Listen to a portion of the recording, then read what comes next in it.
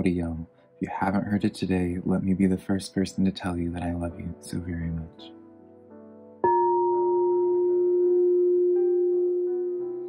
Hey girl. Hello my beautiful Virgo, how are you doing? My name is SimplyVelca and today I'm going to be doing your weekly you versus them reading, Virgo, between you and your person. But I also do your weekly general reading for your zodiac signs, Virgo, which I'll leave a link to over here for you to check out at a later point if you'd like. But when it comes to any of my readings, be sure to rely on your intuition because put it in perspective, Virgo, just a man reading some tarot cards to you. You know your situation better than I ever possibly could, so take the cards that resonate and leave what doesn't because I'm not going to be offended by it whatsoever, I promise you. If you find some cards that resonate with you, be sure to let me know in the comments below because that's how I keep up with y'all, is hearing y'all's aha moments that you have with the cards and how they resonate with you. And then if you do find some cards that resonate with you, Virgo, be sure to give this video a like and subscribe because it does help out my channel a lot and I always am super appreciative of it when you guys take the time to do that for me. And then finally, this reading's here, Virgo, just to give you some food for thought, some perspective for you to consider as you go throughout this week when you come to connect with this person, right? I'm not here to make a decision in your life. Ultimately, the final decision is yours to make. But let's start getting into this energy now for you, Virgo. The overall energy from Animals Tarot is, or Oracle card, they are Oracle cards, I guess, but that don't matter, is the number 6 card, Beaver Spirit, lay a solid foundation. And then we have the Gorilla card coming in. Take the time to listen compassionately to those you love, especially your family members. So this is definitely an energy of laying it all out there. Like putting your cards out on the table, Virgo, letting it be known of being like, it's like sitting this person down, Virgo. You're like sitting this person down and you're just like, look, I want this, I want that, I want this. Or I make you sound so selfish, huh? But it's like, it's more so like, this is where your head's at. It's almost like both of you got, like, you're putting things in perspective for this other person, letting them know where you're at when it comes to this connection, where your thoughts are when it comes to this connection. In hopes that maybe perhaps that they mirror you and respond to you with also open and honest communication as well.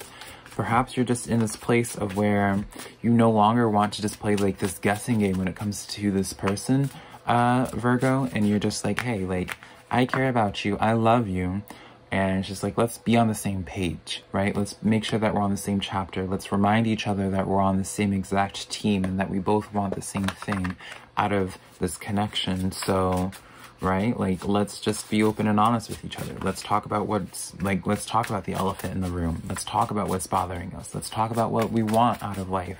Let's talk about the deepest things and then the most surface level things. Let's just talk, right? Regardless, this is just definitely a week, Virgo, of where you just have to set the intention. But let's get into the tarot side of things. Virgo, I'm going to be pulling a card for you, I'm going to be pulling a card for them, and I'm going to be pulling a card for the energy between y'all two. And then we'll pull clarifiers just to get into this story a little bit more. As I throw these cards about, Virgo. Let's see, did we want this? Yeah, we want this. 2 of Earth in the middle, I guess. Alright, so, Virgo, we have on your side of things the King of Air, or this would be like the King of Swords in normal tarot. I'll read it out for you. This card says, speak your mind with confidence, seek out professional advice, balance your mental and emotional considerations. So, Virgo, this is just, again, like what I was saying before, like putting things in perspective, consider what it is that you want, and then speaking it, right? You know, putting your cards out on the table. Speak your mind with confidence. This is definitely a week, Virgo, and I know for some of you non-confrontational Virgos, you don't want to talk about it, right? You want to be able to just be like, oh, it should just go without saying, or you want to be able to be like, oh, maybe, you know, I can deal with it, right? But here's the thing, Virgo, just because you can deal with something that's an inconvenience does not mean you should have to deal with it, especially if it's an easy remedy or if it's an easy fix. Put it in perspective, Virgo. If it's just such an easy fix, like, it shouldn't be a problem if they care about your thoughts and feelings, right? If you want to open up to your family, if whoever this is about, Virgo, and be like, hey, this is what's bothering me. You're being like, hey, I really want to accomplish this with my life. If they care about you and they love you, which I'm sure they do, logically you would think that they would be supportive of it, would they not, Virgo? On their side of things, they're the High Priestess. This card says, listen to your intuition, have patience, and consider carefully what you want before acting. So this would be a person that's a little bit more guarded. So I can kind of understand now, Virgo, as to why you might have a little bit of hesitation in terms of communicating with this person, because you kind of like don't know. But I feel like that's the reason why you need to have communication with them, because like the High Priestess is kind of like that mysterious energy. It's that guarded, whether it's unintentional or intentional, energy. It's that person where I also want to point out, this is a card where it's like have patience. So this is definitely someone that I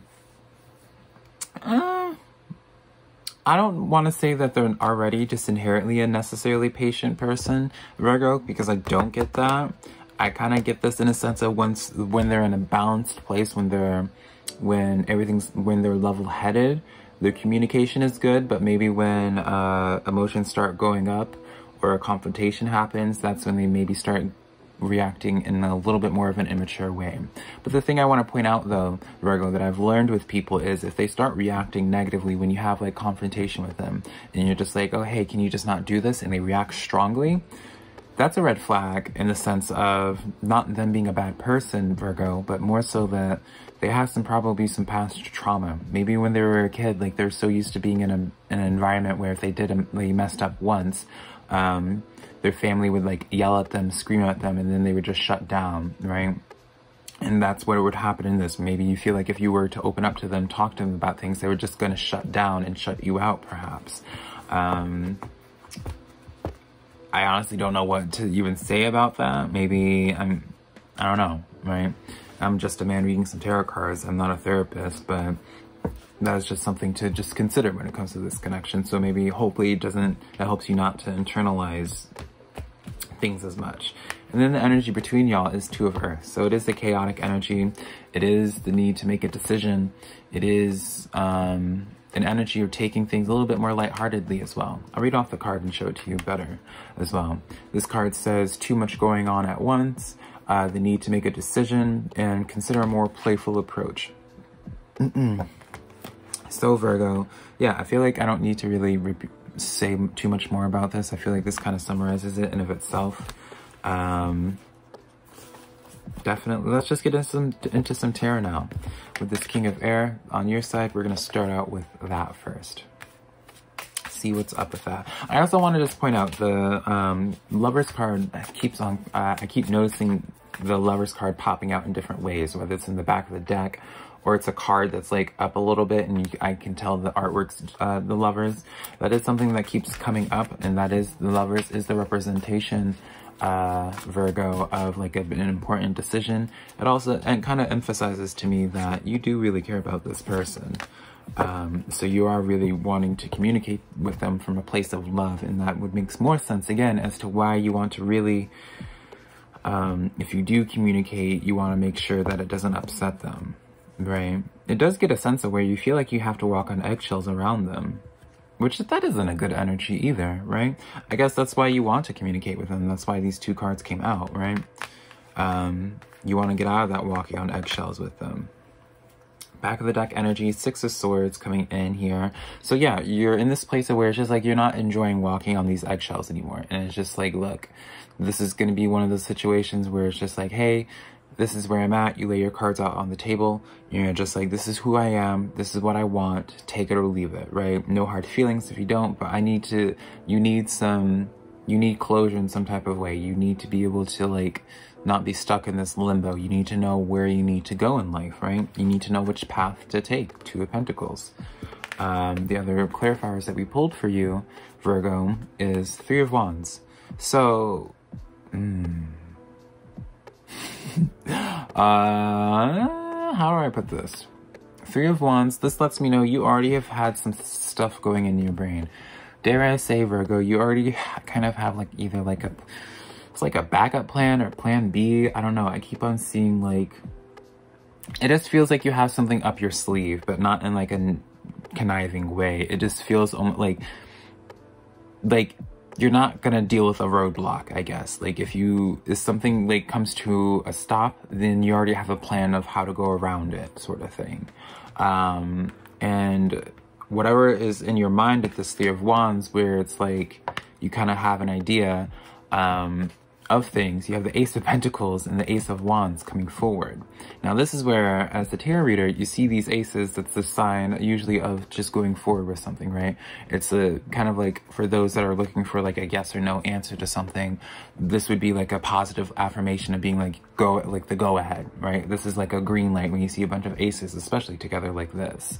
Ace of Pentacles and the Ace of Wands. Well, Ace of Pentacles talks about more so, again, where it's like like I really do feel like you already have like these plans. Ace of Wands comes in a forward movement. So overall, what I would say, Virgo, with this, it's like, without really getting into too much detail with it, because I feel like that would just be a reading in of itself.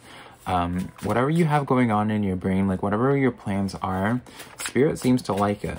Spirit seems to try to give you like the green light, and for you doing whatever you feel like you need to do when it comes to this relationship. Like, you're not going to regret it, I guess is what I'm trying to say. On their side of things, with their High Priestess card, Virgo, they have the Nine of Swords, so anxious, Eight of Swords, oh honey, and then the Eight of Pentacles. Oh, this person has a lot of problems. Right, they're guarded. They're guarded in a sense of where it's like, how do I put this? You know, like those animals. You know, like when like an animal feels trapped or cornered, that's when they just react strongly, right? Or like a chihuahua. When a chihuahua feels threatened, they just start shaking and acting like they're really vicious. That's kind of like a chihuahua energy, what I'm getting here. But not in like an aggressive way, but like kind of just like shut down and recluse as like a protective measure, right? So we go back to that example that I said before, Virgo, of where I was just like, you know, where it's just like, maybe if you try to talk to them, they get triggered and shut down because of their past trauma when it comes to relationships and stuff like that. This is why, like, it does seem to be like, I'm gonna be honest, it doesn't feel like they like themselves very well. I don't think they are comfortable with themselves. I don't feel like they're secure in themselves at all. And that's what keeps them blocked off, right? So it kind of feels like you would be like, I'm getting like a vision of like somebody like pounding their head against a wall, and it feels like that's you, Virgo, pounding your head, trying to communicate with someone, this brick wall, it feels like for you. Eight of Pentacles comes in with the Nine of Wands, where it's like, they're not going to break out of this mindset, I don't think, right? With this, and actually, I'm appreciating it, having a moment here where it's like, this is 8 and 9, and then this is also 8 and 9. I don't think it has any kind of relevance at all, Virgo, but I just like numbers, so I was just appreciating that. I'm so weird. I don't see them getting out of that Eight of Swords and Nine of Swords until they kind of make this decision of until they make the decision themselves of looking at themselves and then working on themselves with those issues. If they have those issues of, you know, where they shut down because of past family members, they have to acknowledge that you are not their family members. They have to acknowledge that they have to get over that trauma, right? They can't just be a victim and use that as their identity, right? If you want to have anything happen in this connection. Let's look at the Two of Earth card now. Is the energy between y'all two? Yeah. Hierophant comes in. This is an energy of connecting to your higher self, right? Queen of Cups, Nine of Wands. This is a situation of where it's like both of you, and I'm more so just addressing you right now, Virgo, because obviously this is the Virgo reading. You have to do what's best for you. Connect to your higher self and do what's best for you, Virgo.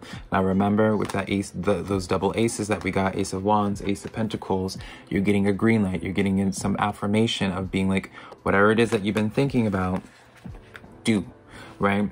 Three of Wands for your energy. Two of Wands is the back of the deck energy. Both the similarity of these cards where it's just like, this is the planning, right? This is the planning of like, kind of like looking to the future, being like, what do you want out of life? What do you want? What is your next step? What is your future? What do you want your future to look like? Where do you want to go for your future? And the Three of Wands is considering like trying to figure out how you go about it, right? So, but I feel like you already know how. You just need to take action on it, right? The Judgment card comes in. You just need to finally go forward with this and not feel ashamed about it, not feel guilty about it. And that's when the world changes for you. It's really interesting how this reading panned out for you, Virgo. Again, it sounds so ominous. It's more so ominous from my point of view, Virgo, just because I have no idea what it is that you're planning. I just see kind of like a mastermind over here that has something already up their sleeve, and I'm just kind of like, oh, okay. But all I can really say about this person and this connection, Magician card coming out, Virgo, you have a good head on your shoulders. I appreciate a person like this because you're not gonna be stuck anymore. You're in this place of where you're ready for movement. You're ready to just keep things going. This is a very much so go-getter energy. You're ready for action. You're ready to create, whether it's with this person or not.